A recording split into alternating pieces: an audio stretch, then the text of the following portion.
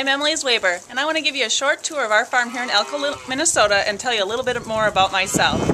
Our farm, Zweber Farms, was established in 1906 by my husband's great-grandfather, John J. Zweber. It's always been a dairy farm, but today we're more diversified.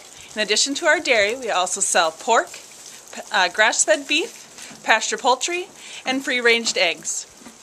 Behind me you can see some of our younger heifers. Right now they're inside on a straw-bedded pack, but once the snow clears, the mud is gone, and the grasses start growing again, most of our young stock and our cows will be out on pasture. We are a grass-based, pasture-based dairy, and we are also 100% certified organic.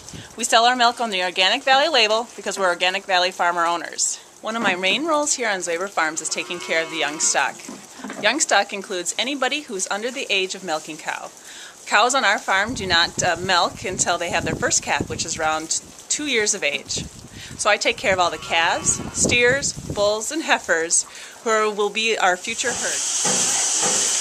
All the dips and sanitizers that we use on our farm have to be certified by the National Organic Standards Board. So we have to go through a process with our certifying agency to make sure that everything that we use is certified organic and that it can be used on our farm.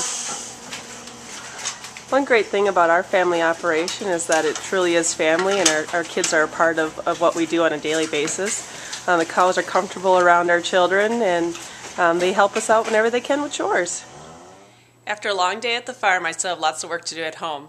I just got the boys to bed, and now is when I do most of my social media work. So I'll be blogging now, I'll check my Twitter account, I'll do some updates for tomorrow, I'll also update our Facebook page, download any videos, edit them, or do any photos that need to be posted to talk about our story here on our farm. You can always reach me on Twitter at @ezweber.